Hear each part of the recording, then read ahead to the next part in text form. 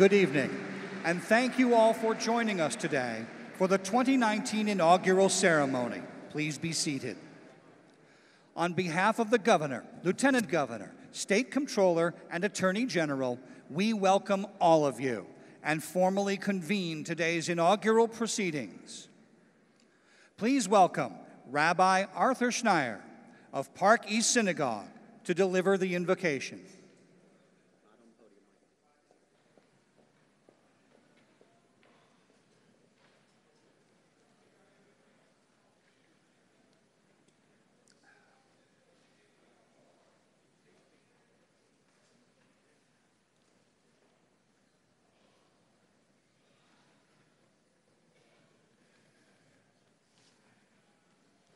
Happy New Year.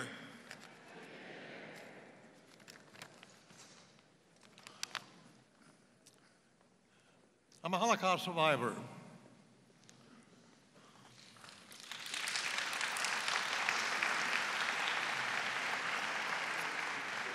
For me, the Ellis Island and Statue of Liberty is a high point in my life.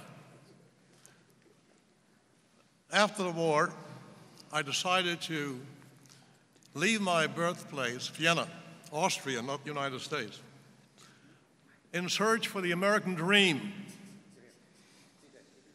And little did I think when I arrived here on May 8th, 47, that I would have the privilege of blessing a grandson of immigrants, Andrew Cuomo, also a dream fulfilled in the presence of his mother and friend and family. So you find that throughout the ages of the United States, the oppressed, the persecuted, the deprived, we're searching for the American dream. And that dream is represented by the four freedoms: freedom of worship, freedom of speech, freedom from want, and freedom from fear. We're blessed, we enjoy those freedoms. But freedom from fear has been compromised by the scourge of terrorism, 9/11, bigotry, racism, anti-Semitism. And we count on Governor Andrew Cuomo and all responsible leaders, city, state, nation, to fight the plague that is breaking our society. We count on you to restore freedom from fear to all Americans. When all of us will feel secure, none of us will have to be afraid. But leaders cannot do it alone. We all have to help them. Let us not take freedom for granted. It must be cherished, guarded, and preserved. And be alert so that the unity and diversity that we enjoy will continue to be the hope for the world. God created an imperfect world. It's up to all of us to help perfect that world. To perfect an imperfect world, all of us can make a difference. So, we thank God for the leadership and dedication of Governor Andrew Cuomo. You have gained the trust of New Yorkers, not once, not twice, third inaugural. You can bless it.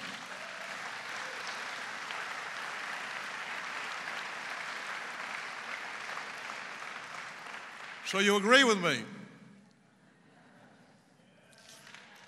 Come on. We recognize Controller Thomas DiNapoli, the veteran guardian of our Treasury, and we welcome two tested public servants to the team of New York State leadership, Lieutenant Governor Kathleen Hochul and Letitia James.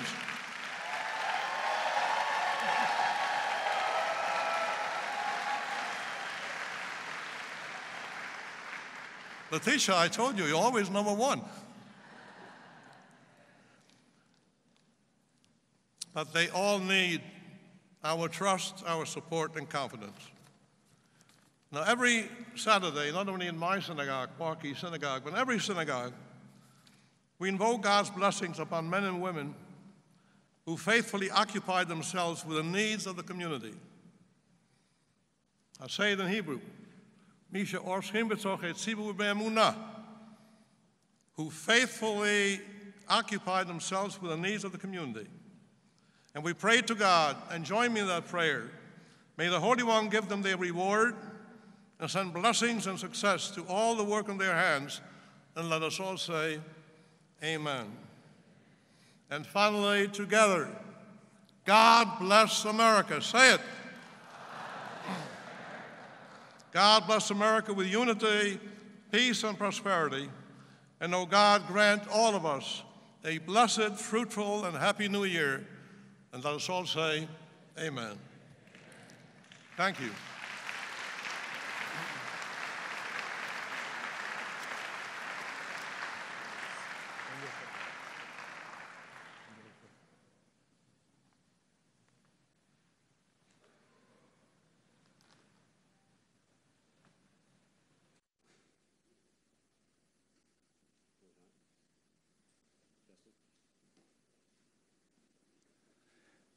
Please rise and remain standing for the posting of the national and state colors by members of the New York Army National Guard, followed by the Pledge of Allegiance, led by New York Army National Guard Specialist Christopher Allen, and the singing of the national anthem by the Greater Allen Cathedral AME Choir, featuring soloist Stephanie Fisher.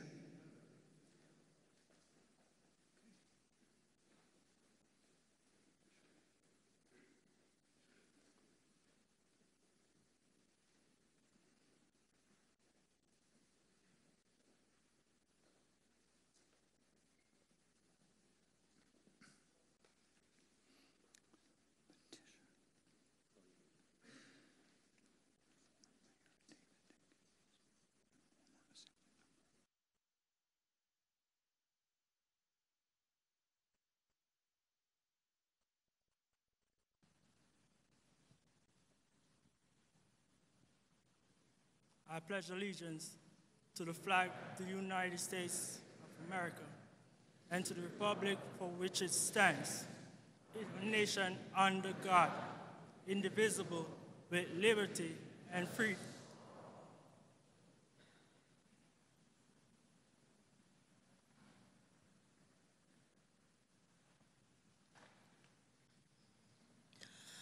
Oh, say, can you see by the dawn's early light what so proudly we held at the twilight's last gleaming, whose broad stripes and bright stars through the perilous fight o'er the ramparts we watched were so gallantly streaming, and the rocket's red glare, the bombs bursting in air, gave proof through the night that our flag was still there.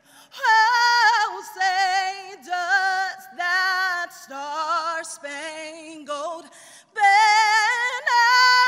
yet wave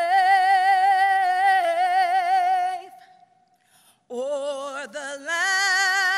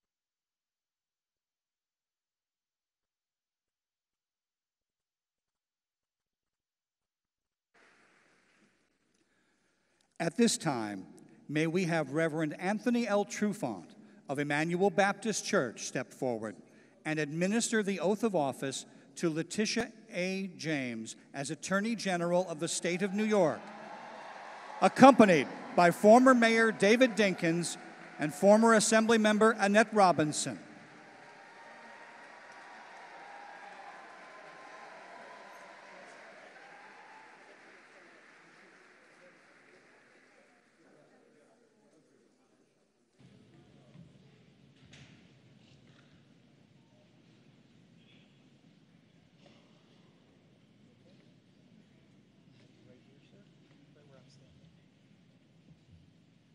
General, right here.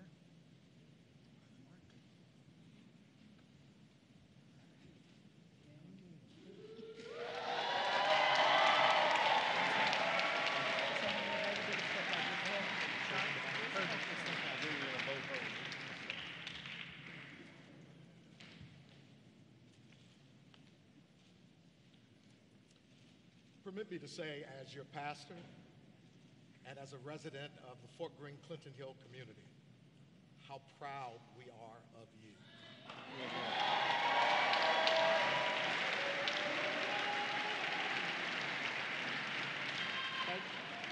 Thank you for permitting me to be a small part of your special day. You have made history, not once, not twice, but 3 times.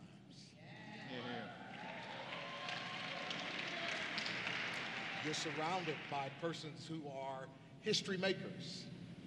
But as you enter office, never forget that you did not set out to make history. You set out to make a difference. And it is my hope and prayer that as you enter this office and occupy it, not simply in this single instance, but for many years to come, that you will leave the people of the state of New York better than when you found us. Protect liberty and promote justice, not simply for some, but rather for all. The oath of office. If you'll repeat after me. I, Letitia A. James, do solemnly swear that I will support the Constitution of the United States and the Constitution of the State of New York, and that I will faithfully discharge the duties of the office of Attorney General according to the best of my ability. So help me God. God bless you and God keep you.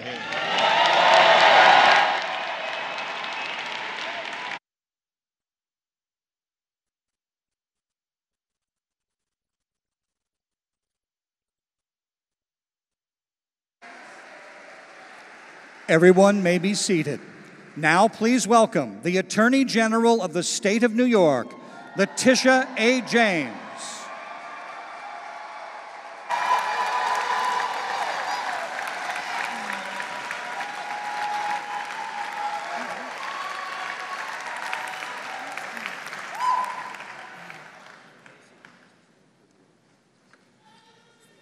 I love you as well. Allow me to thank my pastor, Reverend Anthony L. Trufant of Emmanuel Baptist Church, former Assembly Member Annette Robinson. Thank you for praying with me this morning.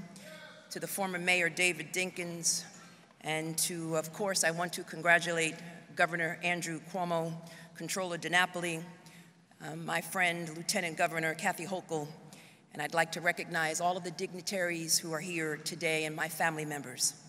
But I do want to make a special recognition to Barbara Underwood, who took the mantle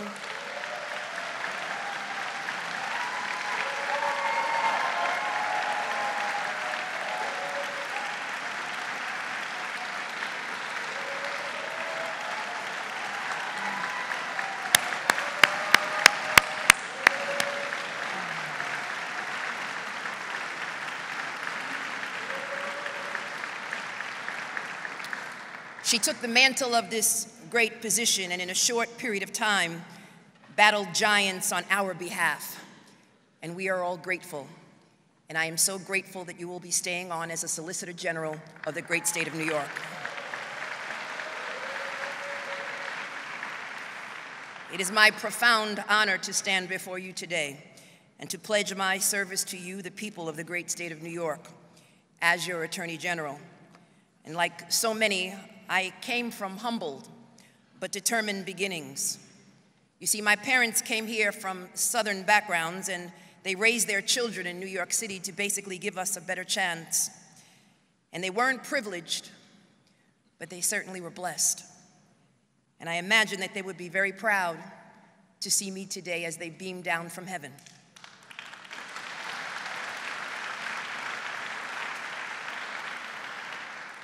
And I recognize that we stand today on hallowed ground, blessed with the sacrifice of resistors and dreamers who refuse to bow to traditional rule, seated with the dreams of millions of Americans, refugees leaving their nations of birth for a brighter future under the torch of Lady Liberty, as well as those like my parents who simply saw their destiny and seized their shot at the American dream. And unfortunately, too many Americans find that dream slipping from their reach. The rights and dignity of everyday people are being trampled by the most powerful amongst us. We see powerful corporations who act like they are above the law. We see profiteers and politicians risking the hard-earned security of working people in the pursuit of greater wealth and power. We see corruption eating away at the bedrock of our society, and too often we feel powerless to respond. But today, my friends, we take that power back.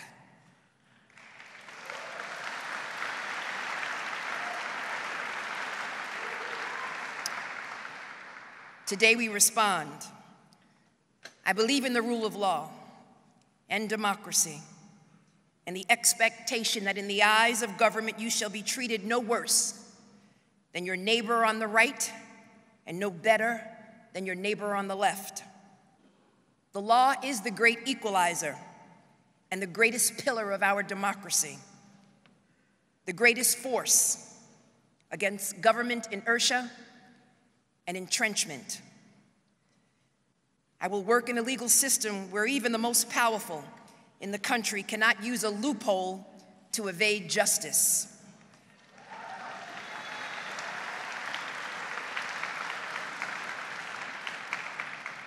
I will fight for a law that codifies a woman's right to choose.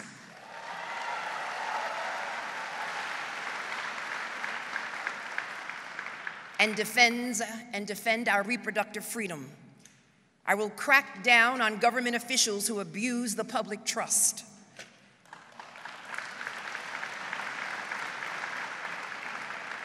And I will take on corporations that pollute our air and our water, that defraud taxpayers and harm consumers. And I will protect the rights of women and immigrants and members of the LGBTQ communities.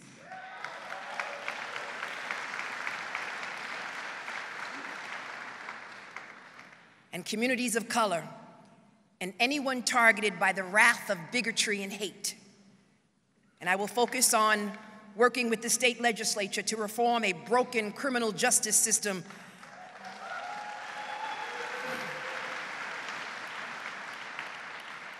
and ensuring that young black and brown children are not held back by a system that is stacked against them.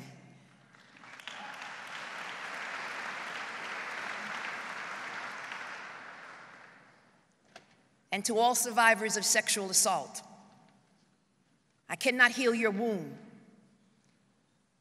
but I can stand with you and fight with you and march with you out of the darkness into the light. You will no longer be invisible in my eyes.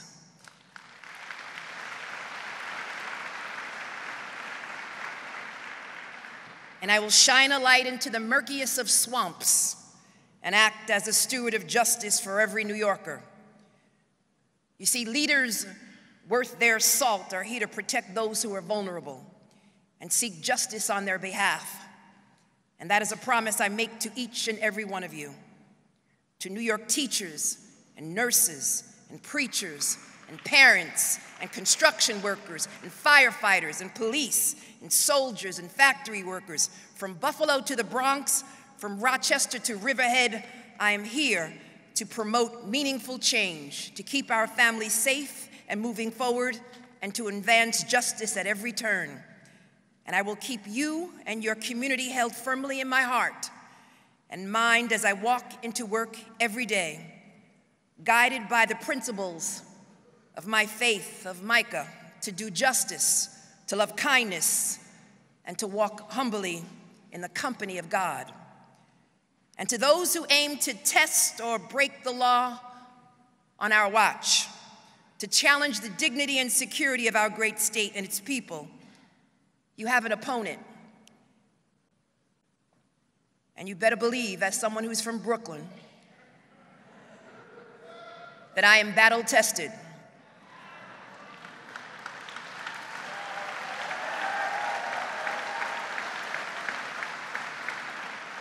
So thank you so much for this honor and the opportunity to humbly serve each of my fellow New Yorkers. And now I look forward to getting to work. And I thank each and every one of you for this honor. God bless America and God bless New York. Thank you so much.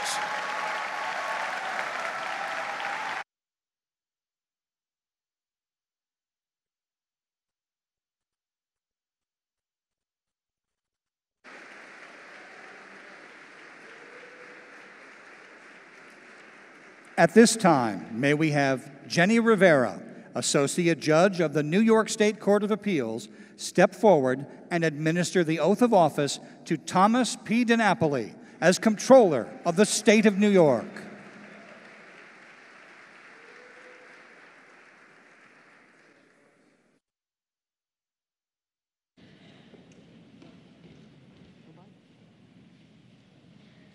I, Thomas P. DiNapoli, I, Thomas P. DiNapoli, do solemnly swear that I will support the Constitution of the United States that I will support the Constitution of the United States and the Constitution of the State of New York, and the Constitution of the State of New York, and that I will faithfully discharge the duties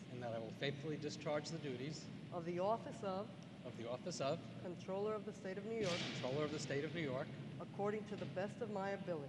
according to the best of my ability. So help me God. So help me God.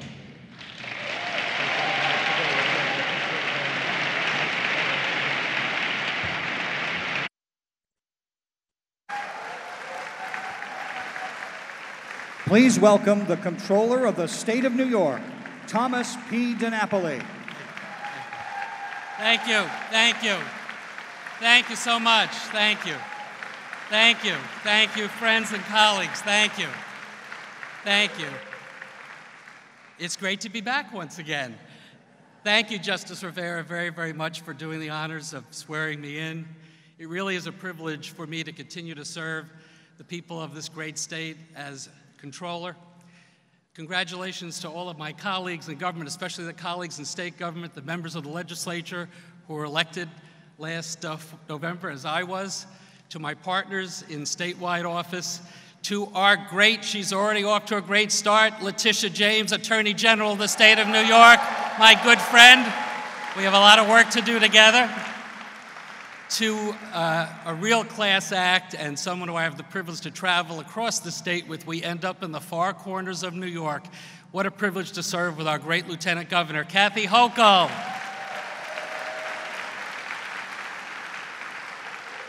And of course, it's an honor to serve along with a governor who has truly made his mark, has set the standard for progressive leadership, not only here in the state of New York, but has set the standard nationally as well. Governor Andrew Cuomo, congratulations to you.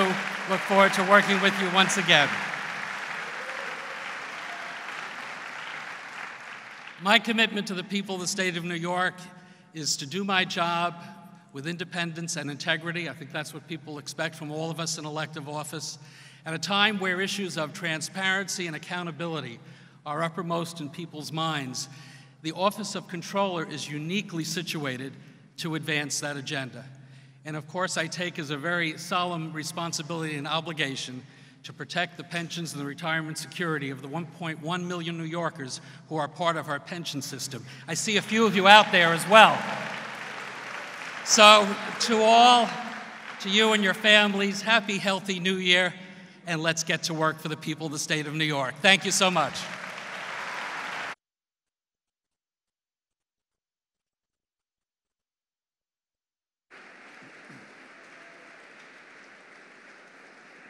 At this time, may we have Paul Fineman, Associate Judge of the New York State Court of Appeals, step forward and administer the oath of office to Kathleen C. Hochul as Lieutenant Governor of the State of New York, accompanied by Bill Hochul, Katie Hochul and Matt Glaudman, and Will Hochul and Christina Gervasi.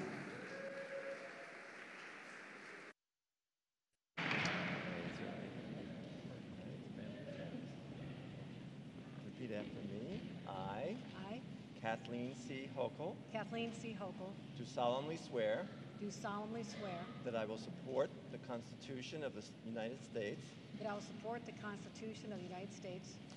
and of the State of New York, and that I will faithfully discharge the duties of the office of Lieutenant Governor of the State of New York according to the best of my ability. So help me God. Congratulations.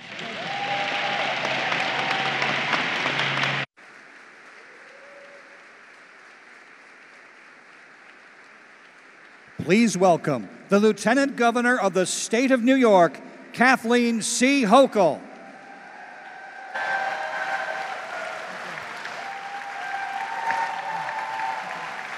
Thank you. Thank you, everyone. How sweet it is. Thank you so much. And before I begin some brief remarks, I do want to acknowledge the countless dignitaries who grace us with their presence here on this very special occasion for all of us being sworn in today. So first, I want to acknowledge all the members of the Court of Appeals. I want to acknowledge former Congressman Charlie Rangel, and all my former colleagues in Congress. For those of you who waited a long time, everything changes on Thursday. You kept the faith, so the happy days are here again in the U.S. House of Representatives with Leader Pelosi. So to my friends in Congress, my esteemed friends in the state legislature who've joined us today, former Mayor David Dinkins, Mayor Bill de Blasio. This is what a warm swearing-in looks like, Mayor. I remember yours a year ago. Also, Mayors Mike Spano, Kathy Sheehan from Albany. Our New York City Comptroller, Scott Stringer, has joined us here as well. Scott. County Executives, Ballone and Curran and Latimer and Hine, thank you for making the journey here today. Borough Presidents Brewer, Gail, and Ruben Diaz Jr. has joined us as well. Thank you very much. Former Lieutenant Governor Bob Duffy, thank you for coming down from Rochester today, Bob. Great to see you again. Our partners in local government, my brothers and sisters in labor, please give yourselves a round of applause. You've been awesome. And the members of our incredible administration, you are the best and the brightest that this country has to offer. First of all, thank you, Judge Fineman, for joining us today for this special occasion and adding your clout to this event. Again, I do want to give congratulations to Tom DiNapoli. We have met every single cow in Wyoming County. We've been every corner of the state. You are there, and I just want to commend you for the way you've conducted yourself with such incredible integrity. I want to thank you for your service, Tom. And my dear, dear, dear friend, Tish James, yes, you are my warrior on the campaign trail. You are battle-tested, and I'd go into a foxhole with you any day, sister. Thank you very much. Congratulations. Congratulations. To my incredibly patient family, I think this is my 10th or 11th swearing in, I don't know. My husband, Bill Hochul, of 35 years this year. Let's give it up for Bill. My son, Will, his fiancée, Christina, daughter, Katie, husband, Matt, and my loyal and hardworking staff, Jeff Lewis, my chief of staff, and Melissa Vuchensky's here today as well. So, and also, most importantly, Governor, I thank you for the extraordinary opportunity to serve as your partner in governing this incredibly complex but incredibly fascinating state of New York. So Governor Cuomo, thank you again for being at my side. And I do want to acknowledge your mother. It was just a few months before I was sworn in 4 years ago that I lost my mother. And I feel that Mrs. Cuomo Matilda has stepped in as a surrogate and made me feel so welcome and part of your beloved family. So thank you. Our former First Lady, my good friend, Matilda Cuomo.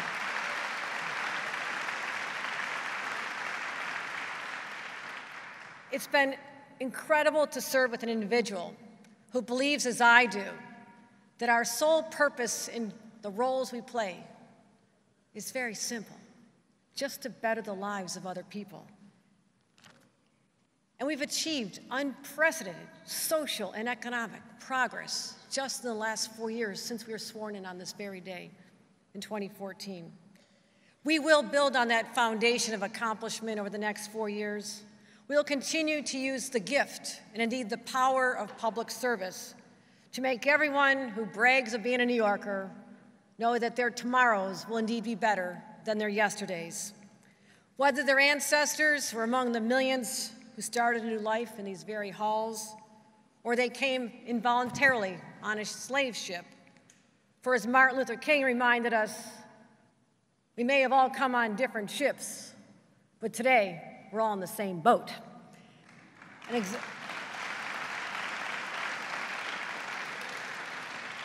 And exactly 90 years ago, one of those ships transported a 19-year-old Irish lass, Mary Brown, who came here with a heart filled with hopes and dreams and leaving the impoverished life that was surely her destiny. And her Ellis Island record, which I happen to have since we're at Ellis Island, tells us she was brown-haired, 5'4", had no disease, and spoke English. It's all recorded here. And as her experience as a new American unfolded, she worked as a domestic servant, she assembled airplane parts in a factory to help the war effort, she married a man from her home village who worked a back-breaking job as a migrant worker, found his way to a steel plant, and ultimately they raised 8 children in a 2-room house where all the kids slept in the attic. But if you asked her, she had achieved the ideal American dream. For her children, built companies, became educators, became school superintendents, and even served in the military so proudly. And her granddaughter became a member of Congress, and today made history as the very first female Democratic lieutenant governor elected to a second term.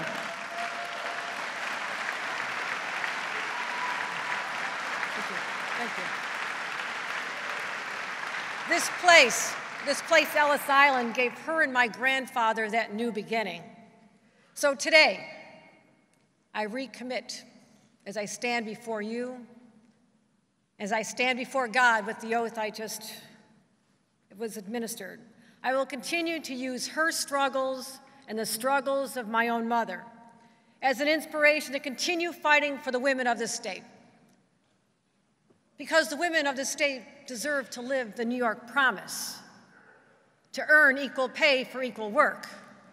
Yes, indeed. To have affordable and accessible quality child care so they can take their place among the ranks of the working.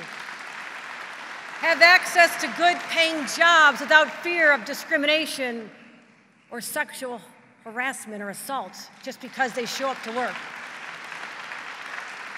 And they deserve a good education from pre-K all the way to college, no doubt about it.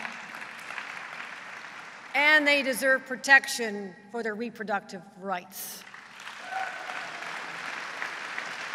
And while my grandparents and countless others before them and after them found a better life here, it was not a perfect life,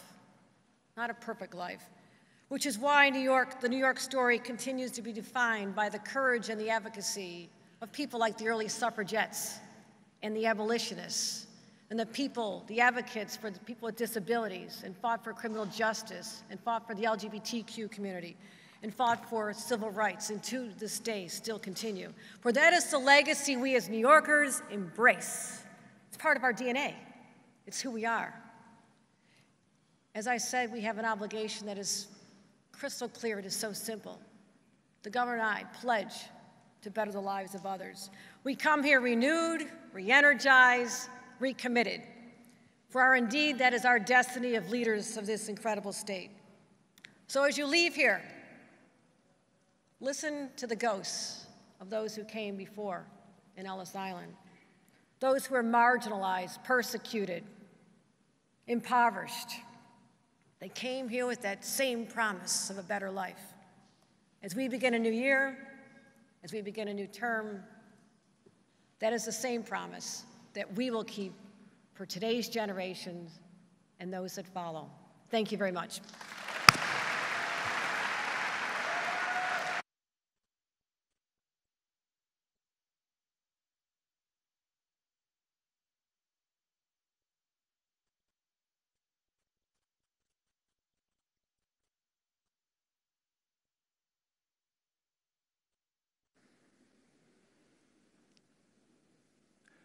Will you now please turn your attention to the screens for a special video presentation?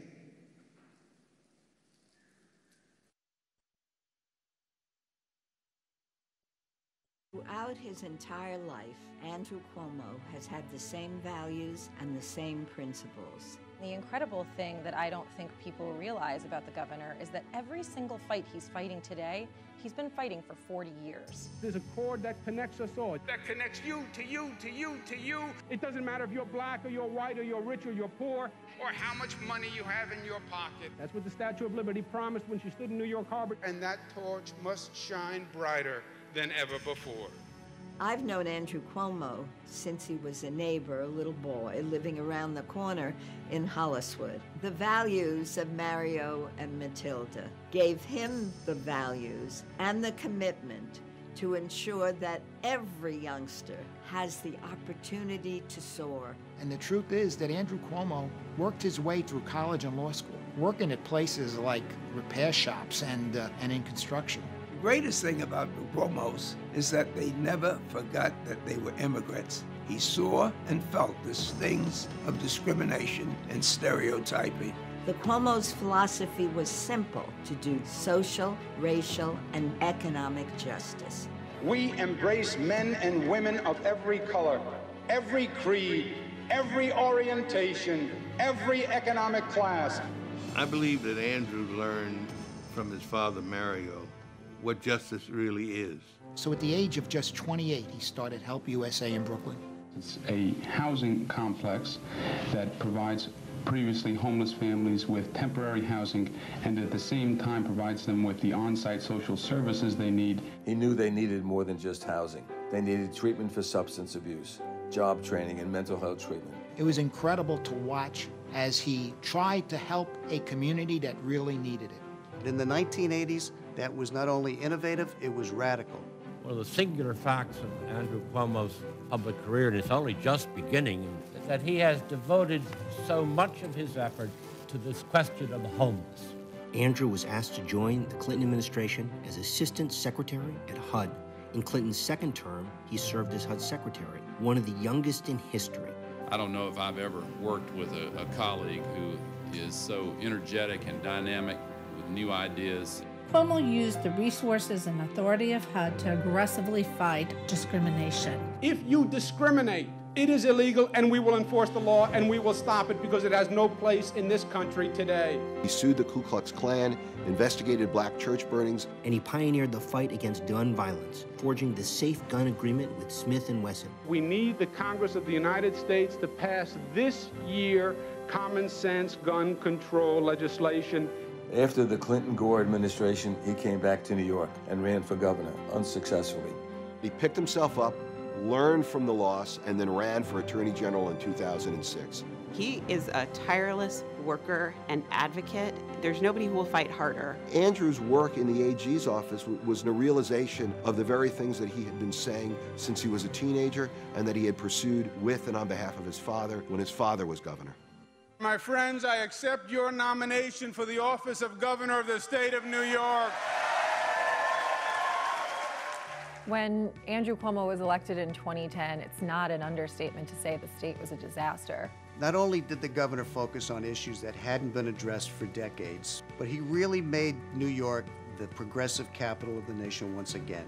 New York has become a beacon for the nation as Andrew has passed marriage equality, raised the minimum wage, and enacted common-sense gun laws that have saved lives. He passed the strongest paid family leave in the nation. Equal rights for women. This is exactly the image progressive leadership believes in and delivers on. And made New York the first state in the nation to offer free college tuition for the middle class. What Governor Cuomo is proposing is a revolutionary idea for higher education. He passed historic criminal justice reform. From raise the age to executive order on special prosecutor, he has matched the challenges that we've come up with. Andrew Cuomo fought for Puerto Rico when nobody else would. The sky was the limit, and every time we raised the bar, he raised it again. To do the $15 minimum wage campaign. And I turned to the governor and I said, this is going to be a fight. And he said, the ones that are worth it always are. I think that if there is anything that drives Andrew and why Mario served the people of New York 12 years, it's because they want to do good. It is the nation's founding premise. It's the enduring promise. Summed up in just 3 words. E pluribus unum. Out of many, one. He not only had a concept, he had a follow-through. Andrew took that gift, ran with it, made his father and his nation proud of him. I know a lot about the government of the state of New York, and Andrew has made it greater than it ever was. It will be greater still.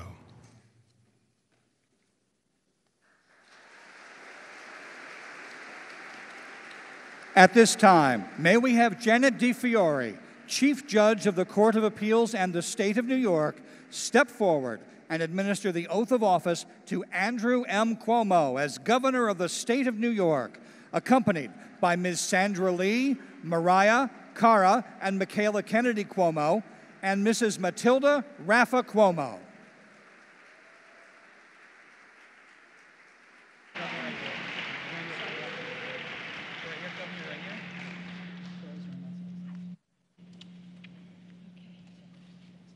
Governor, you were re-elected with more votes than anyone in the primary and the general election.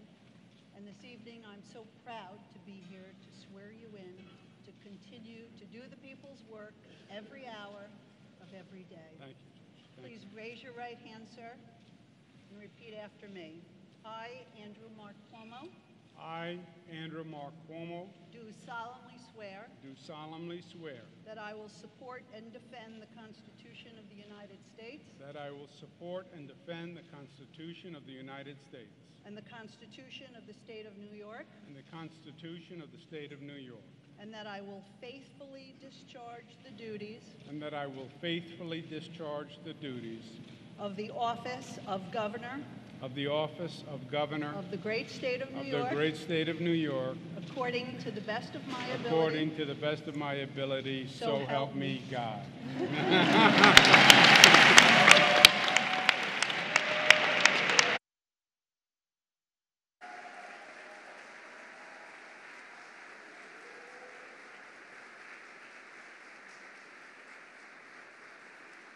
You may be seated. And please welcome the Governor of the State of New York, Andrew M. Cuomo.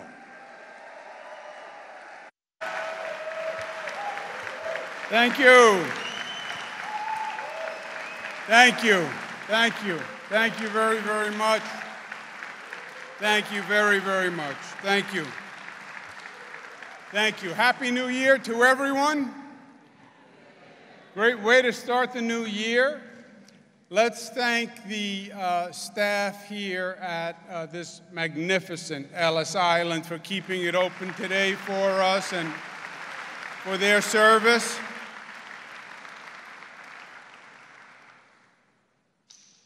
Actually, come to think of it, the state is now paying them to keep Ellis Island open.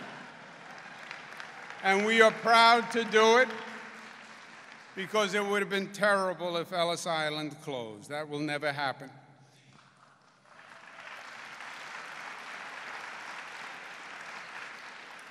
Let me thank our great Chief Judge of the Court of Appeals, Janet DeFiore.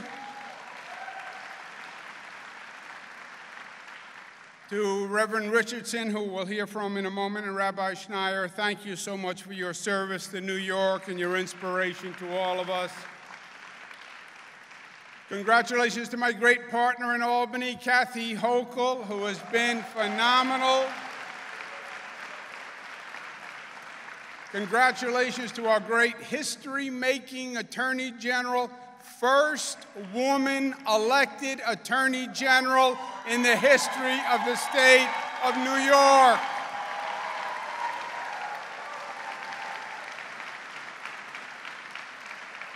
And she wears two hats. She's also the first person of color ever elected to Attorney General of the state of New York.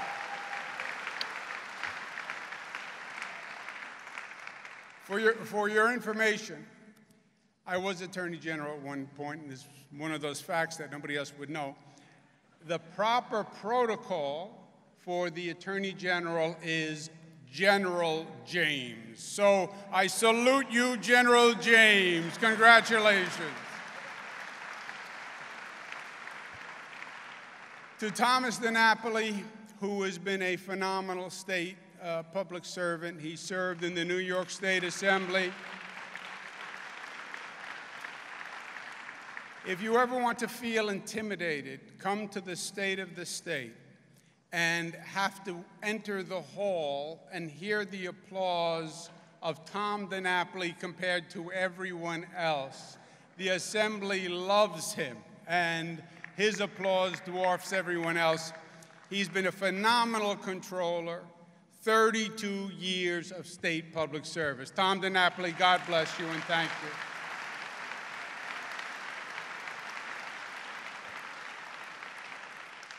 I want to thank my whole family that's here today. Rabbi, we would say the whole, in Italian, the whole mishpucha is here, and I'd like to thank them. Let's give them a round of applause.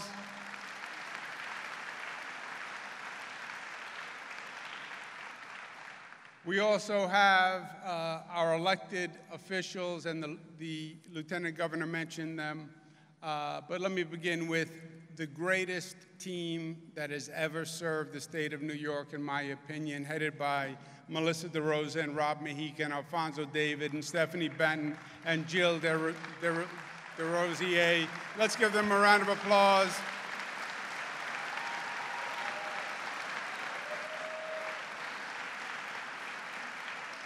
Again, to the Court of Appeals, thank you for being here.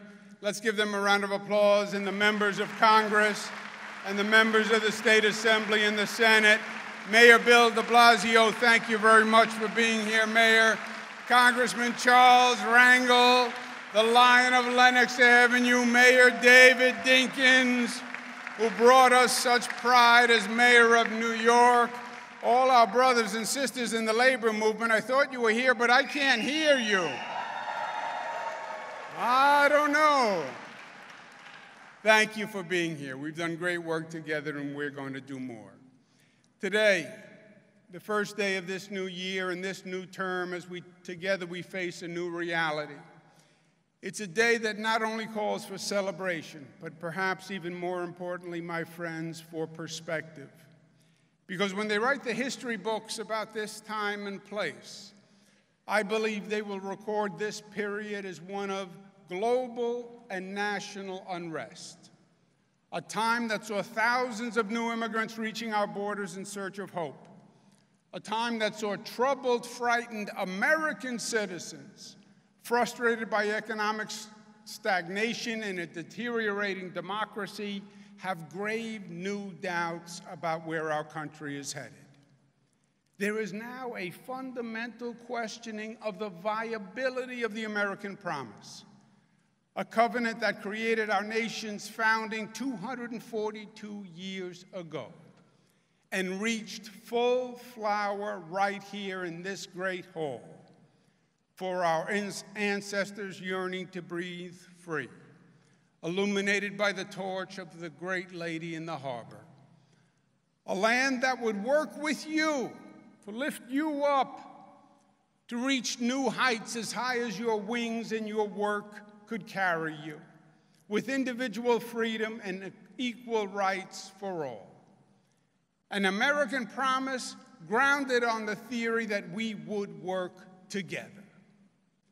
This sacred compact has held firm through the centuries, through world wars, internal dissension, and economic depressions. Through it all, we overcame. We rallied as one, and we built the strongest nation on the globe.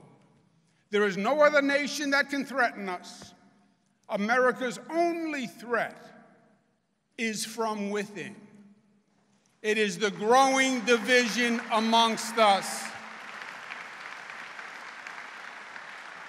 The threat is when we see ourselves as black or white, foreign or native born, instead of as Americans, as Christians or Jews or Muslims, gay or straight, instead of as Americans. That, my friends, is truly frightening. And that is the threat that we face today. As our nation once confronted a great economic depression, we now confront a great social depression. People's frustration is turning to fear, and the fear is turning to anger, and the anger is turning to division. It is impossible to overstate how dangerous, how malignant this condition is. It is like a cancer that is spreading throughout our society, a disease that causes one cell in the body politic to attack other cells, to turn one against one another.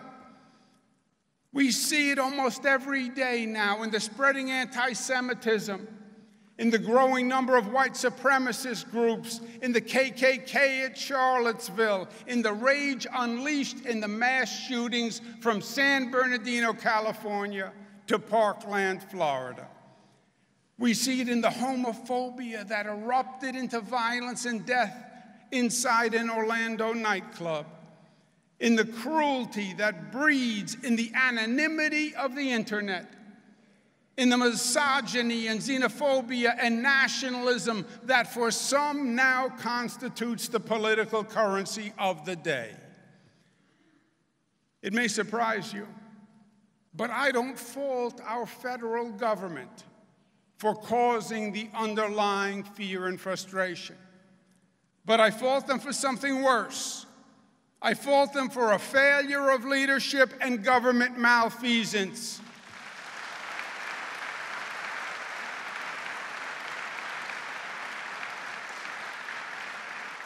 I fault them for manipulating and using the fear and deepening the divisions for their own political purpose.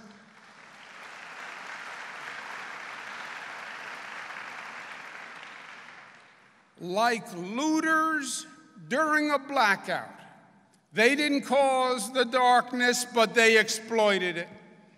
People's fear and frustration is caused by real problems in their lives. And there are two options for government leaders to take. The hard but true path is to confront and actually solve the problem. The easy but false path is to use the anger to blame someone else.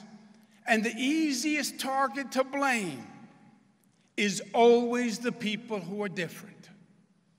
And this federal government has sought to demonize our differences and make our diversity our greatest weakness rather than our greatest strength.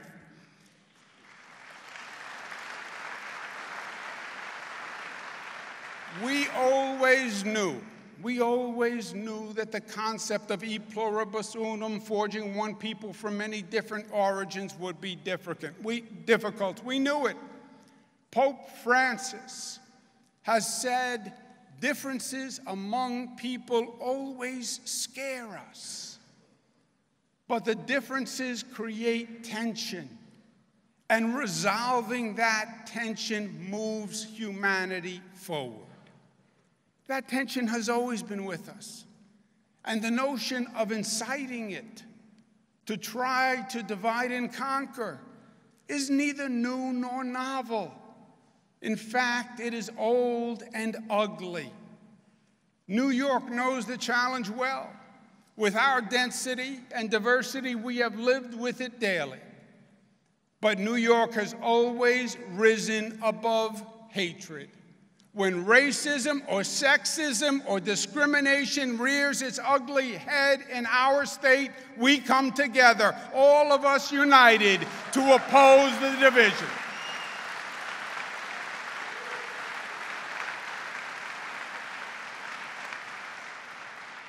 When they bring fists of fear and hate, we bring an embrace of love and hope. We know that when we come together at our darkest hours, that our finest days can follow. When they write the history books and they ask us, well, what did you do in the face of anger and division? What did you do when people were disillusioned? Let New York's answer be that in that defining moment, we brought healing and light and hope and progress and action.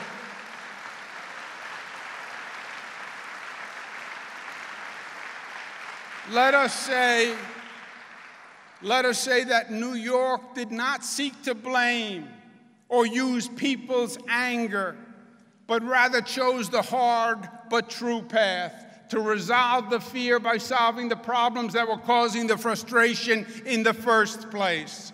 Just as FDR turned the frustration of the economic depression into a movement to pass the New Deal, let New York use the frustration of the social depression to pass a new justice agenda, advancing social, racial, and economic justice. And let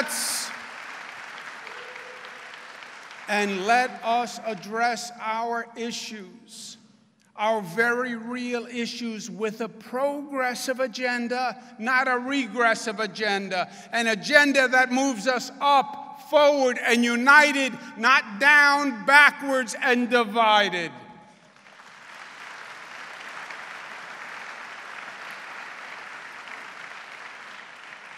Within my first 100 days, I will propose to the new Democratic legislature the most progressive agenda this state has ever seen, period.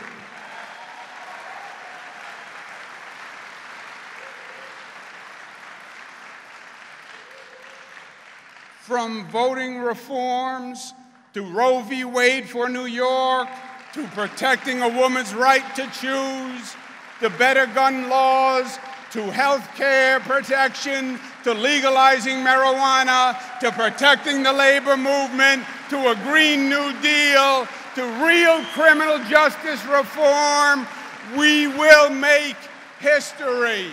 And New York will move forward, not by building a wall, my friends, but by building new bridges and building new airports and creating new middle-class jobs and an economic future for the next generation, and showing us how good we can be at our best when we are together.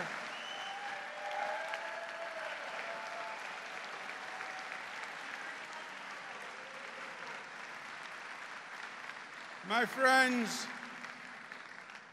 our new legislature is thankfully now governed by Democrats.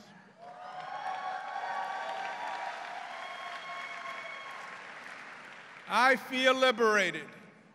I felt like I was fighting with one arm tied behind my back. And we will not repeat mistakes of the past. We know hollow campaign rhetoric and false political posturing only aggravates the frustration. New Yorkers are smart. They know there is no magic wand that we can wave. There is no single silver bullet. My father used to say, we don't need ideas that sound good, but rather ideas that are good and sound.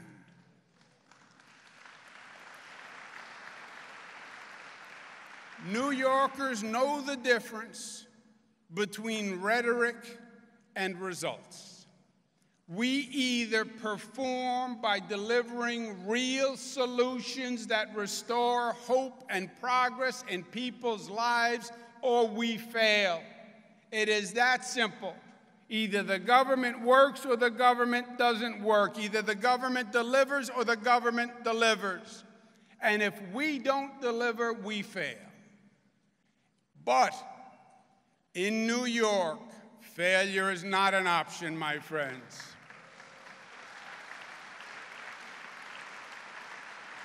We will get it done.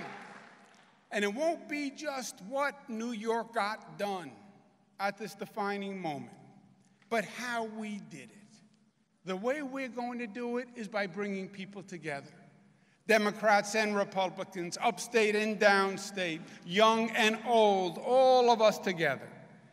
Because we believe in New York that we can be a people truly guided by our better angels. Because New York believes that our interconnection and interdependence come from our essential goodness.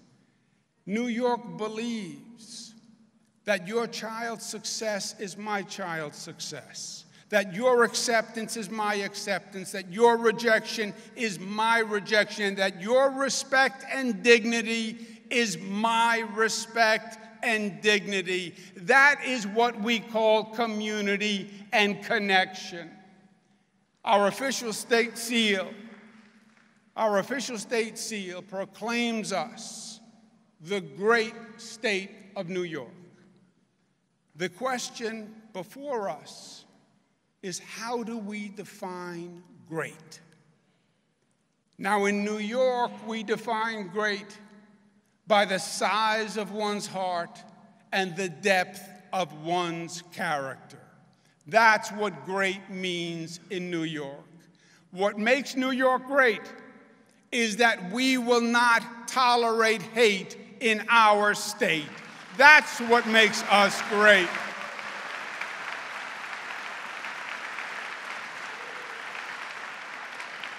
What makes us great is that we believe, and our credo is, not only I love New York, but New York loves you.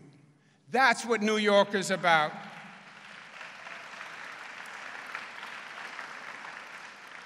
That we reject the path of divide and conquer, and we accept the path that says unify and grow. That is what New York has done time and time again throughout history.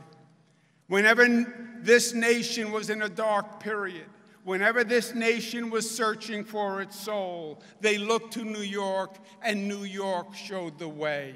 We showed the way when we led the women's suffrage movement at Seneca Falls and were the first call for women's equality. We led the way right after the Triangle Shirtwaist Factory fire when we said safety for all workers and workers' rights have to be a priority. We led the way for the gay rights movement after Stonewall because we said true equality is equality and love doesn't discriminate. We showed the way when New York ended the sin of slavery 35 years before the Emancipation Proclamation. We showed the way forward when we rejected discrimination by electing the first Congresswoman to the United States of America, Shirley Chisholm.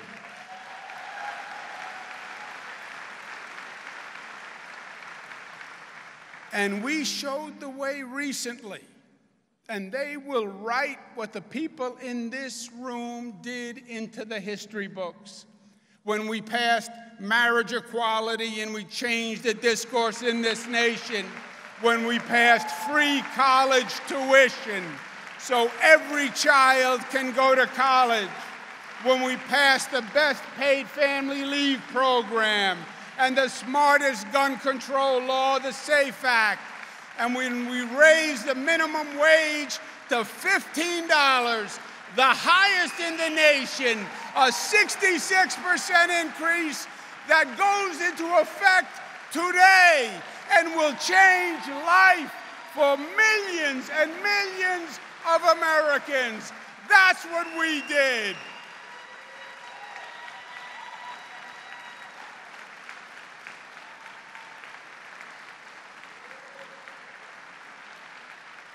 That is what we did. And we believe the promise that attracted 5,000 people a day to come from across the globe to this sacred place through this portal on Ellis Island, that this is not a faded memory of yesterday, but rather a shining beacon for a better tomorrow.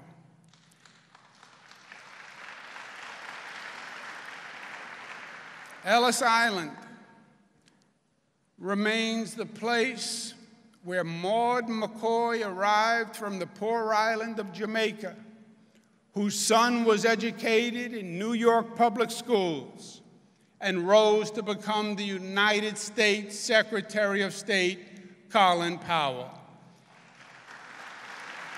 It is the place where Rose and Joseph Amster, Jewish immigrants from Austria, arrived, whose Brooklyn-born granddaughter would become Supreme Court Justice Ruth Bader Ginsburg.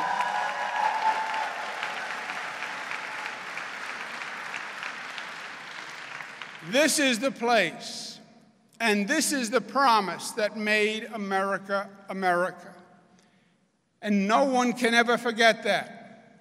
It doesn't matter how high one is raised or what office ones occupy. Never forget where you came from, and never forget or deny this place, because this is the place where Richard Cawley arrived fleeing starvation in Ireland, and whose grandson is now Vice President Mike Pence.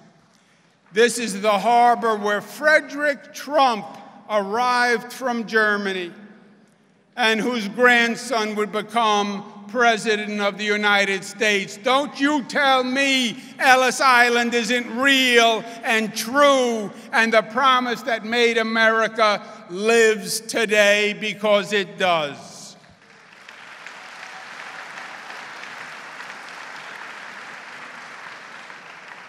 That is my perspective today, my friends.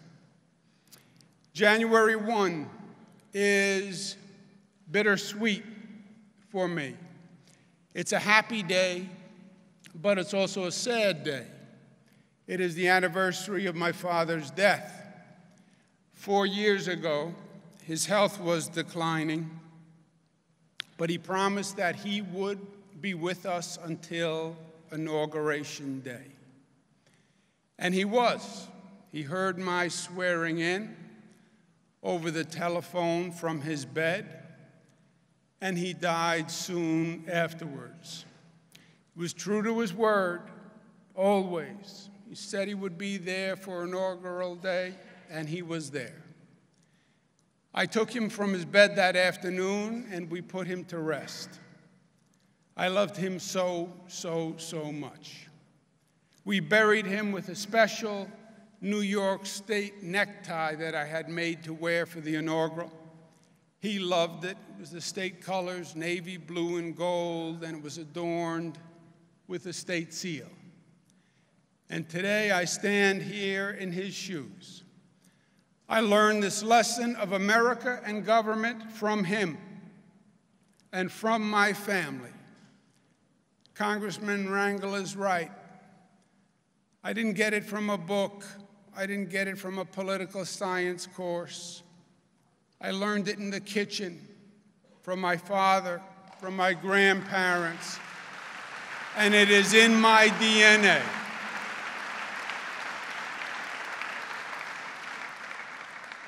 My grandparents were the people at the southern border today.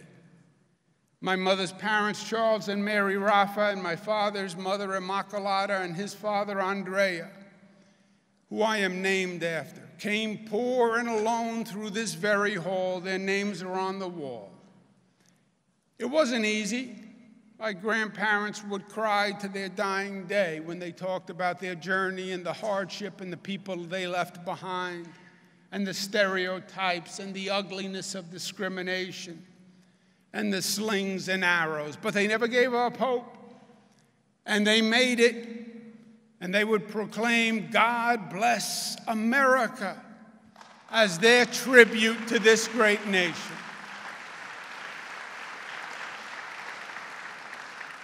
And that their son went from behind their little grocery store in South Jamaica on the other side of the tracks where he was born to occupy the highest seat in the greatest state, in the greatest nation, in the only world we know, proves the American success story once again. And that story has been replicated over and over and over again. My father may be gone, but he is still with me because I believe the Spirit lives. I can hear his voice, and I can imagine his pain and anger if he could see his beloved country today. He would say, "This is an outrage. This is un-American. It violates everything we fought for. It violates everything we believe in." And he would implore us all, each and every one, to stand against the tide, to fight back, and that New York should lead by example, by the power of our example, and lift up New York to show the nation the way forward, show them the better way. And he would be right. And Pop, wherever you are, and I think I know where, please give us the strength to fight this good fight, to resist the negative, to resist the hate mongers and the naysayers. Help us rise up and let New York say that the federal government may shut itself down, but it will never extinguish the Statue of Liberty's torch. It will never erase the words of her poem. They will never close our harbor. They will never close our hearts. They will never close this hall of dreamers. They will never disrespect the legacy they left.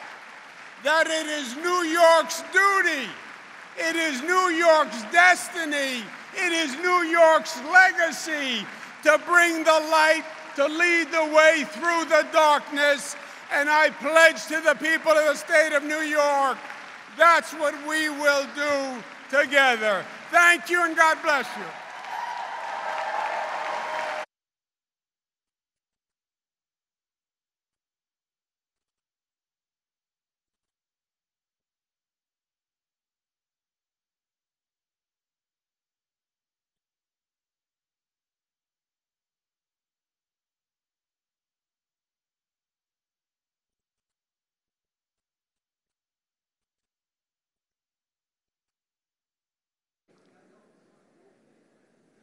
Ladies and gentlemen, will you please now welcome Grammy-nominated artist Andra Day.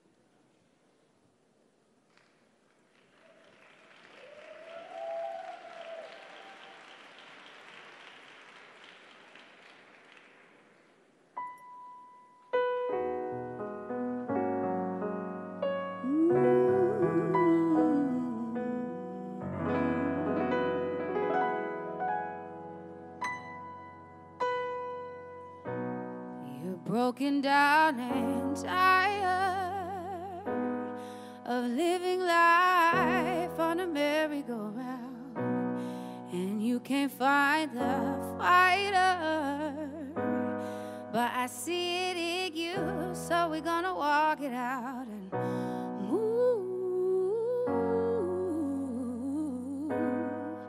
mountains. We gonna walk it out, move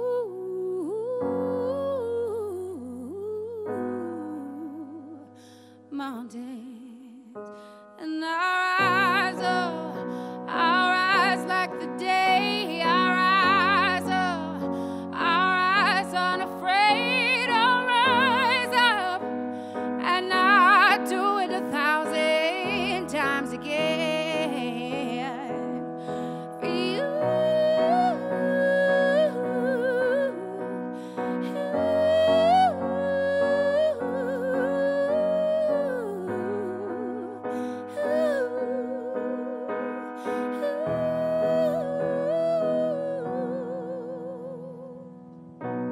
When the silence isn't quiet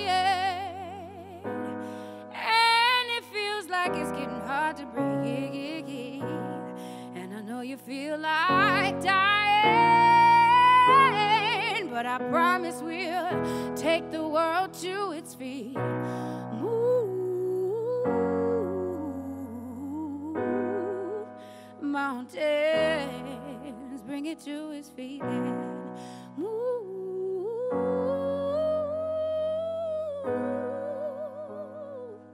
mountains. And our eyes like the day. Our eyes unafraid. I'll rise up, and I'll do it 1,000 times again for you.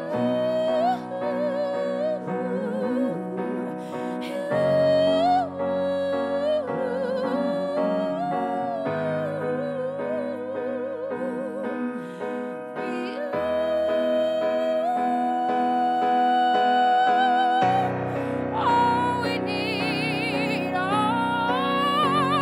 need is hope, and for that we have each other, and for that we have each other. Yeah, we will rise, we will rise, we'll rise.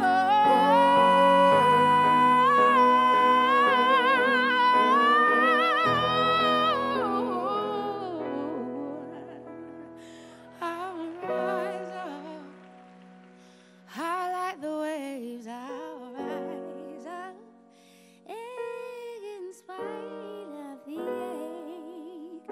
I will rise 1,000 times again,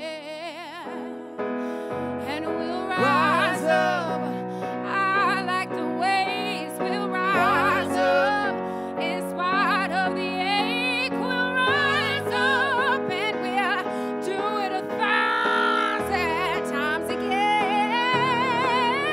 for you.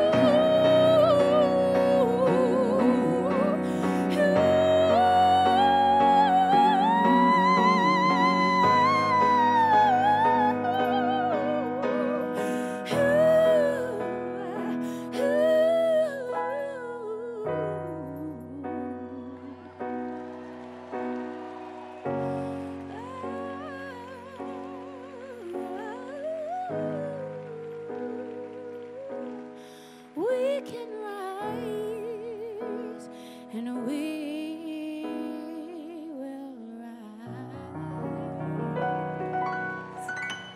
Thank you. Thank you, Governor Cuomo. God bless you all. Mwah.